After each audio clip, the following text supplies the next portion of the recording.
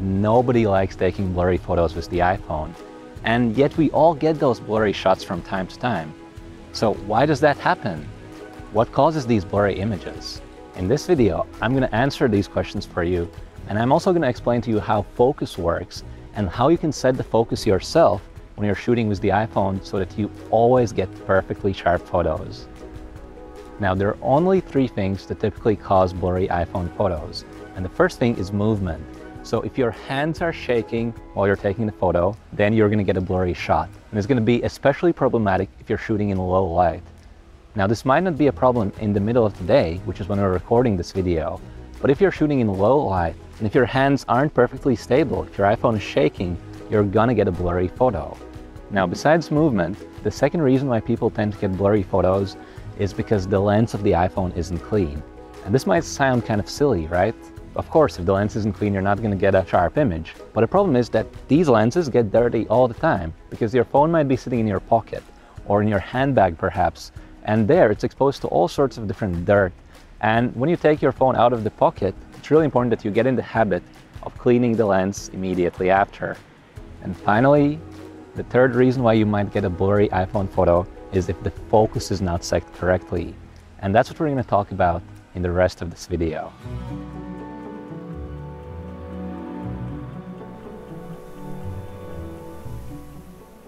When you're taking an image, focus will determine which parts of that photo are going to be sharp and which parts of that photo are going to be blurred out. This is going to be especially important if you're shooting an image that has both a foreground and a background. With focus, you're going to decide, is it going to be the foreground that's sharp or is it going to be the background that's sharp? If you don't make that decision, the autofocus of the iPhone will make that decision for you. And if there's a problem with that decision, then you're going to get a blurry photo. Now, I know that all of this can be a little bit confusing, so I'm going to show you a really simple example of how focus works using our video cameras. So currently, you're looking at my face, and my face is perfectly sharp. That's because the focus of the video camera has been set on my face. Now, if I raise my hand is also going to be perfectly sharp, because my hand is just as far from the video camera as my face is. But watch what happens if I walk closer to the video camera and if we've disabled the autofocus of video camera.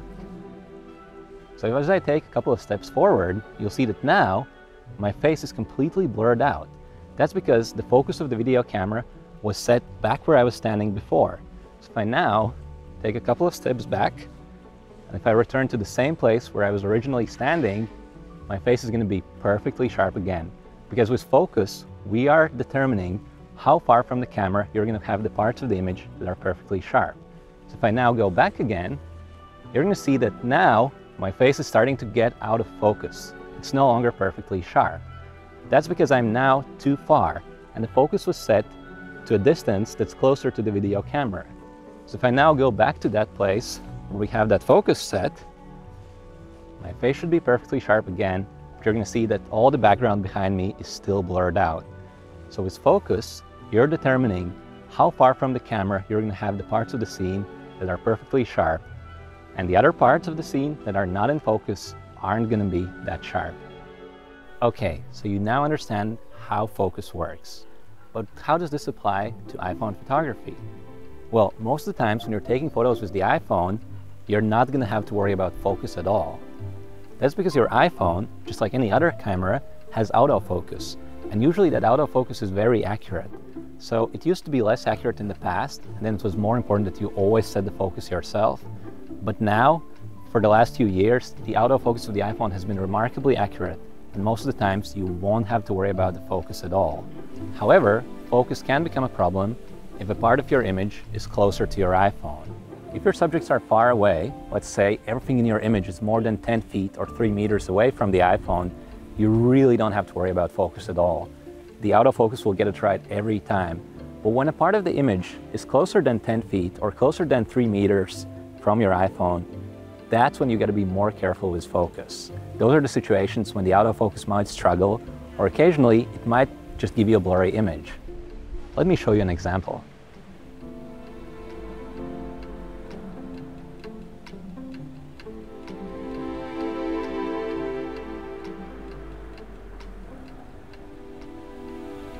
So I've come to this park bench, And I've come here for a reason, because here I can frame up the kind of shot where I'm going to have interesting subjects both in the foreground as well as in the background of that image. So if you look at this picture now, you're going to see that we have that building in the background, and then I have all these little planks of the bench in the foreground, and they're actually working as leading lines. So they lead the eye of the viewer from that foreground towards that background. So in a photo like this, when I'm holding the iPhone here, the closest part of that bench is literally within inches from the lens of my iPhone, whereas the building is pretty far away. Now, the autofocus of the iPhone tries to create the kind of image where as many things as possible are in focus. But as a result, in a scene like this, nothing is really in focus. So the building in the background is not in focus, and the closest parts of that bench are not in focus.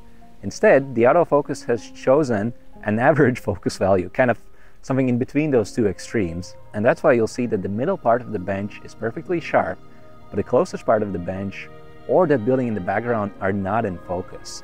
So it picks an average value, but as a result, nothing is really sharp. Now, if I look at this image, another thing that I see is that all those lines that we have are pointing towards a trash can, and that's not ideal. Now, I like all those lines. They're really strong leading lines. They lead the eye of the viewer from the foreground into the background, and that's fantastic. But it's not fantastic if they lead the eye directly towards a trash can. So I'd like to fix that. And one thing I could try to do is simply place some kind of an object here in front of the trash can, and then if I tag that shot again, I'm going to have a subject in the foreground, and I'll still have that building in the background, but hopefully the trash can will be covered. And as I look around, I think I should be able to find a nice leaf that we could use for this purpose. So that's what I'm going to do right now.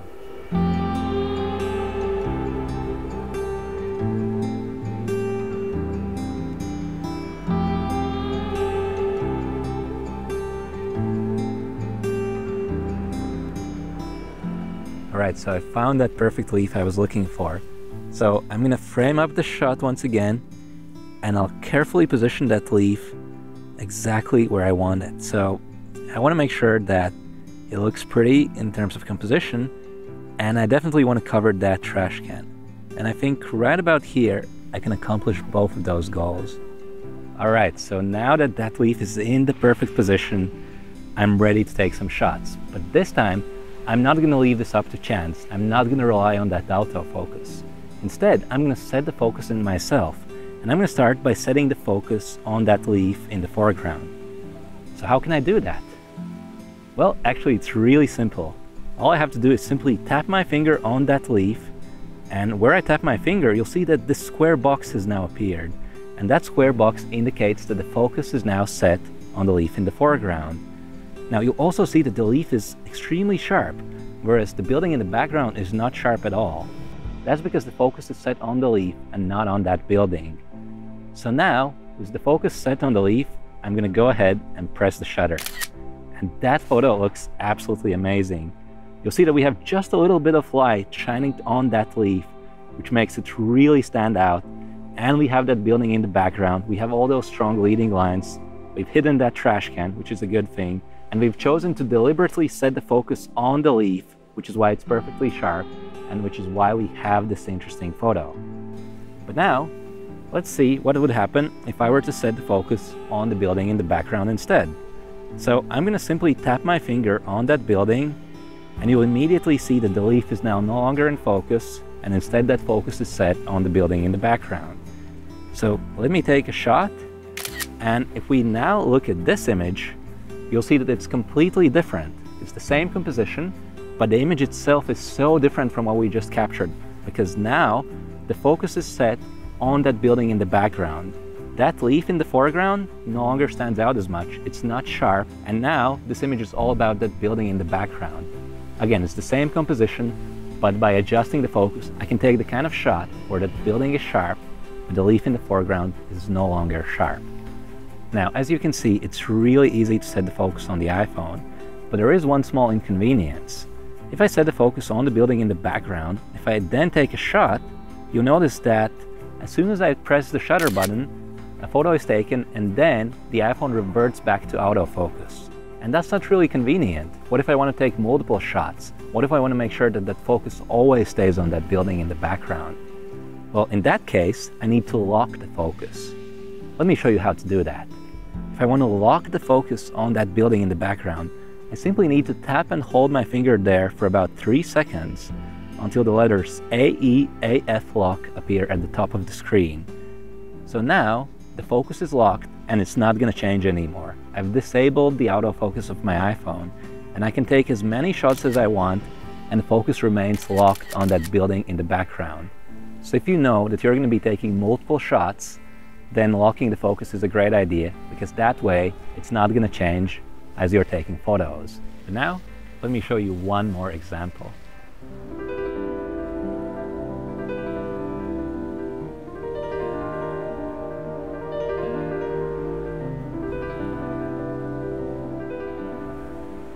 So here I am standing in front of these beautiful flowers, and these flowers are relatively small. There's so many of them. So I'm going to try to frame up a shot with just a bunch of these flowers. Let's see what that looks like.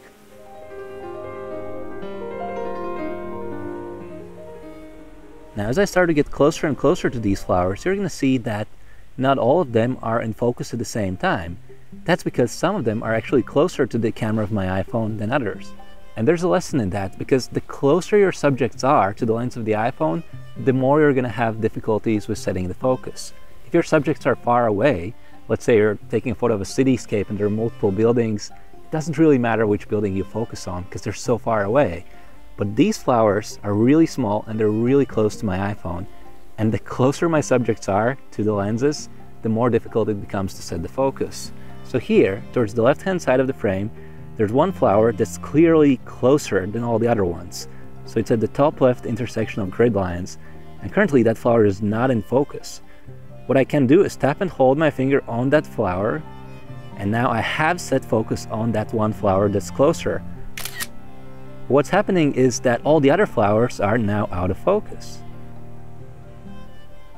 Alternatively, I could set focus on some of those flowers that are more in the background, like these flowers right here.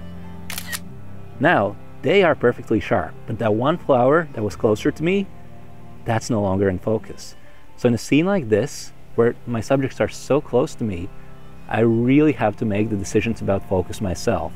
Otherwise, I can be pretty sure that there will be some parts of the image that are not going to be sharp, and if I'm not making that creative decision myself, I might get a shot that's not perfect in terms of focus. Now, at this point, my focus is still locked, so you can see the letters AEAF lock on the screen. And watch what happens if I try to reframe the shot. So now, I framed up a shot of the building, but the building is definitely not sharp. That's because that focus is still locked on that flower that was really close to me, but the building is far away. So how do I exit this? If I want to get out of that focus lock, I can simply tap my finger anywhere on the screen, let's say on the building, and now the focus is set on the building. If I want to get back to full auto, I can quickly point my iPhone towards the sky, and now I'm back to full autofocus where I'm no longer selecting where the focus is going to go.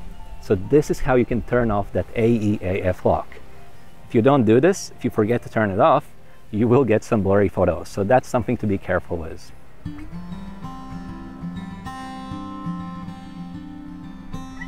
Okay, so now you really know how to correctly set the focus in your iPhone photos. Once again, most of the time it's not going to be a problem. If your scene is further away, and if nothing is too close to your iPhone, the autofocus will do a great job. So if your subjects are more than 3 meters or more than 10 feet away, you really don't have to worry about focus at all. The iPhone will just get it perfect every time. However, as you start to get closer to your subjects, as we did in these examples, that's when it becomes really important that you set the focus yourself. The autofocus of the iPhone will try to guess what would be a good focus for that image, but a lot of times it will guess that wrong. And ultimately, you as a photographer have to make that decision, because it is a creative decision. And depending on where you set that focus, you're going to get a very different image. So whenever your subjects are really close to you, make sure you always set the focus yourself. That way you'll create the kind of image that you wanted to create, and you'll be sure that it's going to be perfectly sharp.